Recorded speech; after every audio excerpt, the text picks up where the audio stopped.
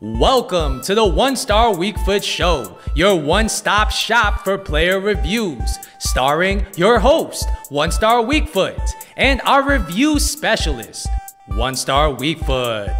Good evening and welcome to the One Star Weak Foot Show, your one-stop shop for player reviews. I'm going to be your host today, One Star Weak Foot, and it makes me feel so great to see you guys back on the channel. Today, we're going to review this 90 rated middle icon Stoichkov card. And if you guys are day ones of this channel, if you guys subscribed to me since last year, you guys already know that I packed this guy in the middle icon SBC. I believe it was last spring. And last year I did use him for a few weekend leagues. And the main issue I had with him was that even though he was a very solid card, by the time I got him on the game, with the power creep that happened last year, he just wasn't a top tier player anymore. So he only lasted a weekend league or two. The main issue I had with him was just really, he didn't feel too good on the ball. He felt kind of clunky. He felt kind of heavy. So we're going to see how he plays this year, all right? So let's look at his card a little bit closer. He's 5'10". He has medium work rates. He's left-footed. He has a 3-star weak foot, but 4-star skill moves. I played actually 4 games. It says 5 games here, but when I was playing these games, I bumped into a relegator. So that guy backed out of the game immediately. So I only played 4 games and I got 4 goals with him, which is not a bad contribution. And part of what really inspired me to make this review was one of my subscribers commented on one of my past videos and was telling me, yo, you gotta check out this left wing Stoichkov card. He's a beast. So is he a beast? We're about to find out. But before we go any further, if you're enjoying the content, please hit me with a like down below. And if you're new to the channel, please consider subscribing. I appreciate all you guys once again for watching. So, oh, that's Cliver. This is Stoichkov. Let's look at this card a little bit closer. When you look at this card, he has a lot of the ingredients to be a very meta card on this game. So, first he has the pace. 90 pace is very good. He has 91 acceleration, 90 sprint speed. Very well-rounded pace stats right there. His shooting stats are very good as well. He has 90 attack positioning, which is a very important stat for any attacker.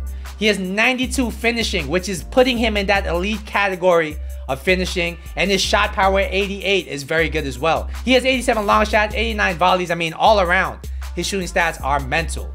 His passing stats are also not too shabby. I mean, it's not very often you'll find a card with the pace, with the shooting, and on top of that, the passing stats that he does possess. His dribbling stats are very good as well. So I'm not sure exactly why he felt kind of heavy, kind of clunky to me last year. But, I mean, his dribbling stats are very good. He has the agility. He has the ball control, the dribbling, even the composure and reactions are very good. And his physical stats are part of what makes his card so attractive. I mean, he has 81 strength. He has very good dribbling, very good passing, shooting, pace. He looks like the total package. Is he a beast, though? We're about to find out. Let's jump into the gameplay. I'm going to take you guys over to the review specialist in the studios, One Star Weak Foot. Take it away. Thanks, One Star. So, thanks to you guys at home. Thanks to all your views and subscriptions. We now finally were able to afford a microphone on the One Star Weak Foot Show. So big ups to you guys at home. But the main question of this episode remains, is this card worth 700,000 coins? And the answer, in my opinion, is yes. We're going to break down the stats so you know exactly what to expect. So, how does 90 pace feel in game? Does it put him in the top tier as far as pace goes? I would say he falls slightly short, but he's still very good and better than most cards on this game. He definitely has enough acceleration to get in behind the defense. He definitely has a lot of acceleration coming out of certain skill moves, and it's a really good thing to have on this card. Where I say he falls short is that he doesn't feel quite as quick as somebody like an Mbappe, like an Adam Traore, but he's just below that tier, and I think he's definitely good enough to play any attacking position you might envision him playing. So therefore, I gotta give his pace an 8.5 to 9 out of 10. Next, we're gonna talk about shooting, because the main con of this card really would be the 3-star weak foot, right? Does it affect his shooting? Does he have top tier shooting? Is he good enough to play the striker position? And I would say yes, he's definitely good enough to play the striker position. First, we're going to talk about his attack positioning, all right? Because another con that you may think about when you're thinking about this card is his medium work rates.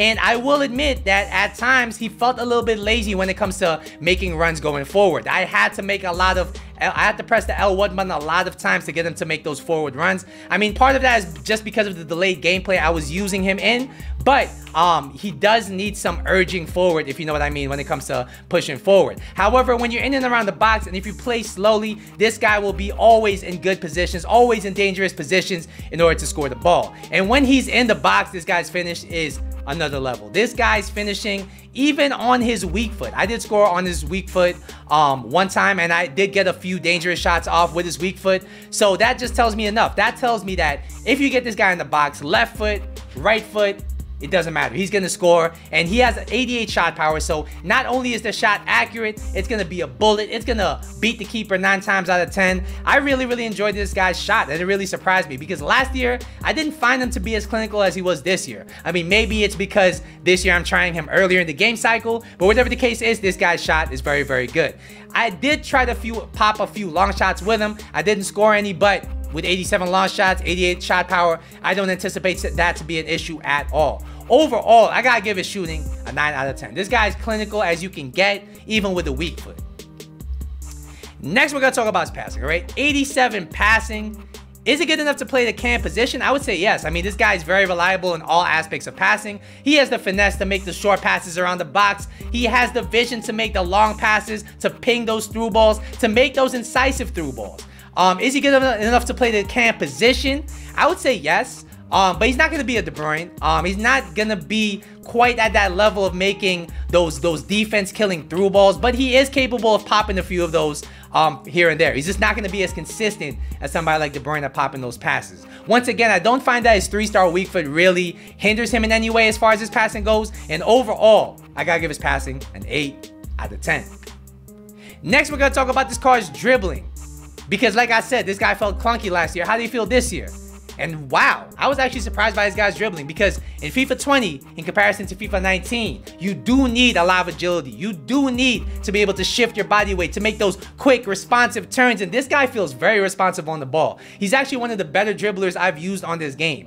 As far as shifting his body weight, as far as turning quickly, he's just a step below the Neymars, the Insignes, the Mertens of the world. I don't expect him to turn as quickly because number one, he's a little bit taller than them. And number two, he's stockier than them. He's bigger than them. So he's just not, no matter what his agility stats are going to say, he's just not going to turn as quick as them. However, that being said, he's still very quick to turn. He feels very responsive on the ball in his own right. His reactions to 88, his composure, 89, of course, going to be very good. The one thing that I got to mention about this card that makes his dribbling feel so good in game is his ball control and dribbling, all right? His ball control is 89. His dribbling is 91. And in game, this guy has the capability to just stop on the dime, turn, and shoot. The way that this guy is able to control the ball in those tight areas where he's able to just shift and get a shot off, shift, create a half chance, is really what makes him a really good dribbler. He keeps the ball so close to his body, and in tight areas, even though he's kind of stocky and you would think it's easier to dispossess him, he's actually very hard to dispossess. So overall, I give his dribbling a 9 out of 10.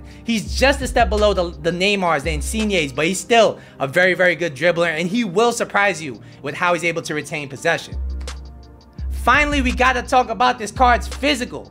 How does it feel in game? And honestly, his 81 strength, his 93 aggression are very unique. All right, most of the time you got an attacker and he has high strength, but his aggression is not that good. Or he has high aggression, but his strength's not very good. But this guy with his stocky body type, with the 81 strength, with the 93 aggression, is very hard to get off the ball. So with this card, you end up with a guy who can dribble, who can also shield the ball, who can also ride the challenge, who can also win things in the air with his 78 jumping. I mean, this guy is actually the total package, and in my opinion, you got to play him in the striker position. Overall, his physical, I got to give it 8.5 out of 10. He doesn't really have any major weaknesses in this area either. All right, so finally, we're here at the end of the episode. We're here at the end of the review. What do I think about this card? I think this card's actually one of the best attackers I've used in this price range, because what separates him from a lot of attackers on this game is that he's pretty much very good at everything in the game. He has a clinical finish. He's very good at passing. He's able to dribble. He's able to keep possession in tight areas. He's able to shield. He's able to win headers, and he has pace to boot. I mean, the only two weaknesses I would say this card has is the fact that he does have the 3-star weak foot, and he has the medium work rates, and he can feel lazy at times when pushing forward. However, overall, I gotta give this guy a 9.25 out of 10. I think as far as 700,000 coins go, I can't think of many other attackers I'd rather have on this game. I mean, of course, I'd probably prefer using a Neymar. I'd probably prefer using a Ronaldo, somebody like that. But if you can't afford them and you can afford the Stoichkov card, I would say go for it, especially if you're using him at the striker position. I mean, he's gonna be one of the best strikers you've used on this game, guaranteed. Alright guys, so that's going to be my 90 rated Stoichkov review. Hopefully you guys at home enjoyed it. Once again, don't forget to like and subscribe. I'll see you guys in the next video, but until then, deuces.